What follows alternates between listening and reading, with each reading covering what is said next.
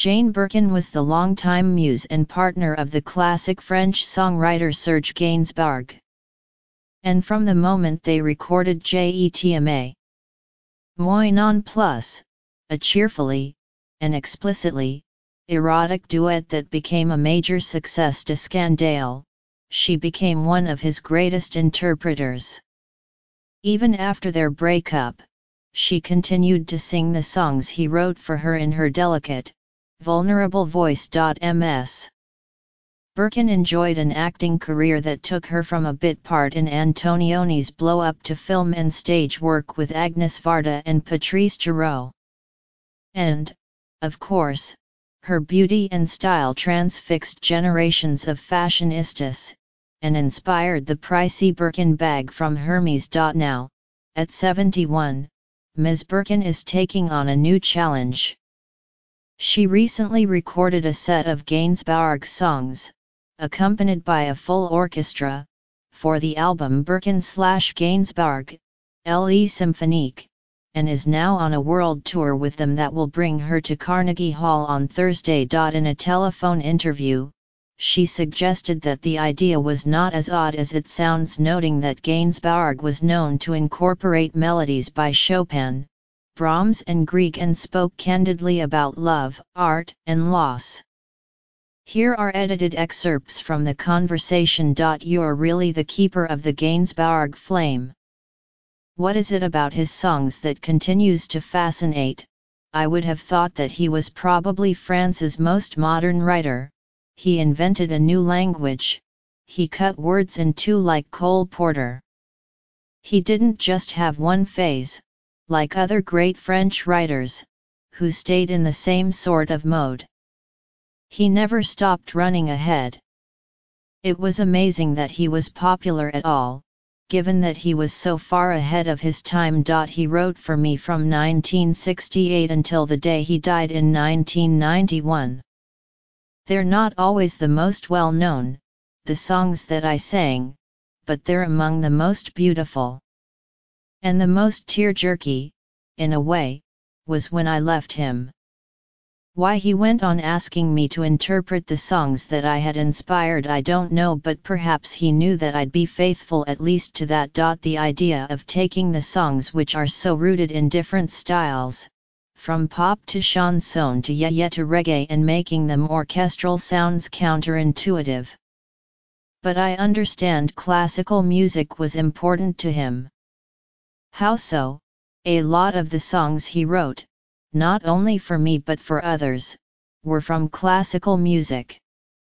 So Jane B was Chopin. Whenever he wanted to give us something really beautiful, he sometimes wrote it on classical music, perhaps out of a sort of modesty, of always being so admiring of classical work that somehow he wanted to give us the best.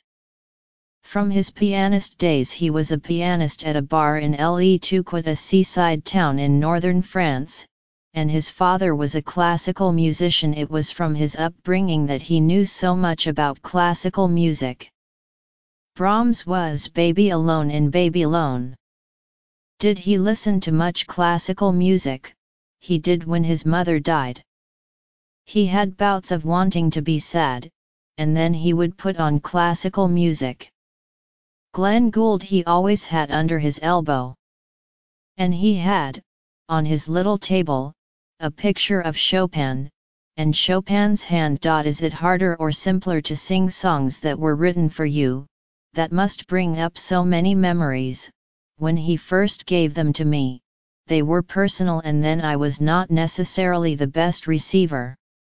I sometimes thought that he had a hidden message.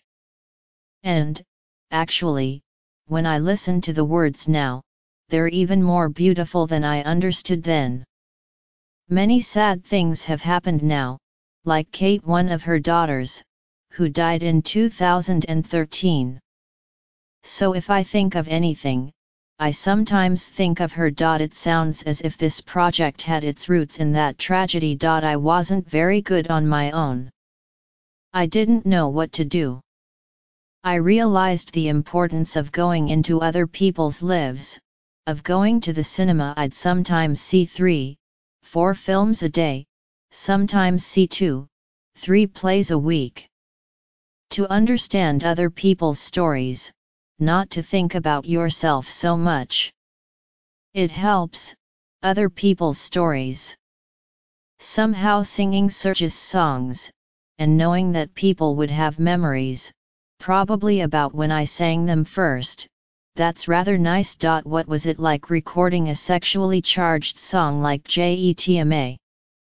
Moi non plus, knowing it was written for Gainsbourgs' ex, Brigitte Bardot, who did not want their recording of it released because she was married to someone else.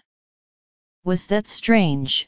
No, I didn't want anybody else to sing it.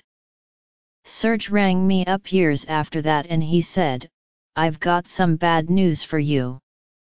And I said, "What?" "Say it quickly, then." And he said, "Brigitte's been on the phone and she wants to bring out Jetma, her version." I remember thinking that was quite just and proper, because it was her song. I still find her version very troubling. It's a lovely and gorgeous version, so, if anything, I have to thank her for not wanting it to come out. I understand you plan to publish your diaries. Yes, I'm trying to translate them into French, even now. There are funny things, charming things with Serge, but pretty depressing personal stuff.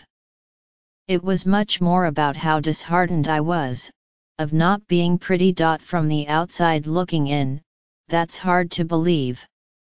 Few people have been more glamorous, or more universally considered beautiful. I know it must be annoying when people say that. I've read about really beautiful people saying, "Well, I didn't think I was much," and I think, oh God, with looks like that, I could have sunk a ship.